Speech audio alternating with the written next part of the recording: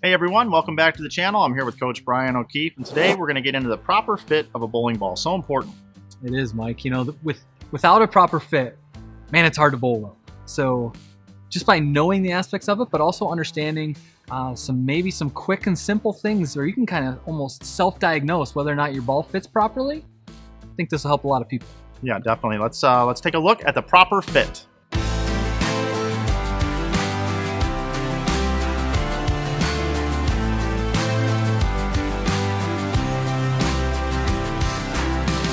There's a saying in the coaching world that you can't out-coach a bad ball fit. Well, what does that mean? Well, if we're going to be trying to improve your game and improve your scores, if the ball doesn't fit your hand properly, how can we expect you to really stay loose and free and execute the best shots to your ability? We're the only sport in the world where you put your hand into the object you're trying to throw. Every other sport where you're throwing an object, you just grab the object. You don't insert your hand into that object. So that makes your ball fit that much more important. So that takes us to what are the three most important areas of the ball fit. Those are hole size. Everybody knows what that is. You know, how big is the hole, or how tight or how loose is the hole comparatively to your thumb and fingers. Secondly is the span. How far away are the thumb hole and the finger holes? And then lastly is the pitches. Most people may not know that when the bowling ball is drilled, the angle that the ball is drilled and the hole angles aren't exactly straight down into the ball. They're all pitched in a certain direction to match your flexibility as a bowler.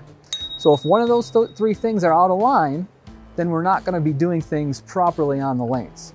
So what I want to do is diagnose and give you guys at home quick tips that can help you diagnose whether or not your ball fits you properly. So first, hole size.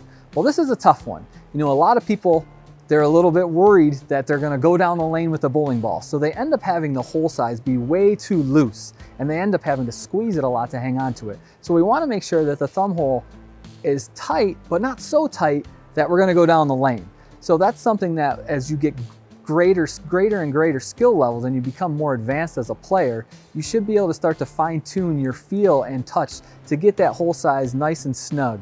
So the second thing we're going to reference is span. Once again, that's the distance apart between your finger holes and your thumb hole.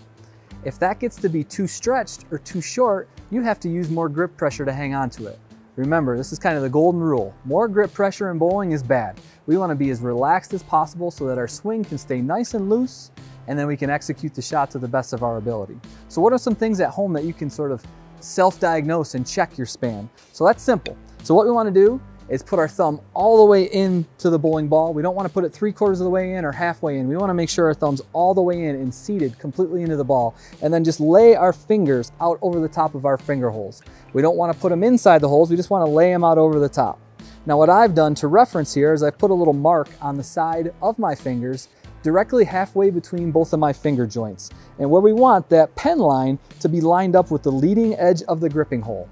If that pen line starts to be a little bit before the leading edge of the gripping hole, we know that the span's a little bit too stretched or a little too long. Well, conversely, if that pen line ends up being more in the middle of the hole, that means our span's a little too short. Now, once again, this is just some simple at-home tips that you can do. We always are going to request you to make sure to go and see a professional in the pro shop, but that's something at home that you can do to check on your span. And then lastly is the pitches. Now, obviously you guys at home are not going to be able to diagnose what the pitches should be, and that's where we really have to rely on your pro shop operator. But if you feel that your hole size is proper, then you may have an issue with some of the pitches of your ball being how it's laid out. Man, Bryan, a plethora of information you went over there. Yeah, I'll say it again. Can't out-coach a bad fit. You know, how you expect to throw lots of strikes if your ball don't fit your hand? Absolutely. So make sure that you have the proper fit. Get with a pro shop professional. Make sure your hand fits inside the ball perfectly so that you can repeat shots out on the lanes. Hey everyone, thanks for watching our video today. Hopefully you learned something you can apply to your game. Do us a favor, like this video and subscribe to our YouTube channel so that you can be notified every time we drop a new video. Also, if you'd like to get backstage access to our coaches, you can join our online community at BackstageBowling.com. Use the coupon code SAVE20 to save $20 off an annual subscription. Thanks, and we'll see you on the next one.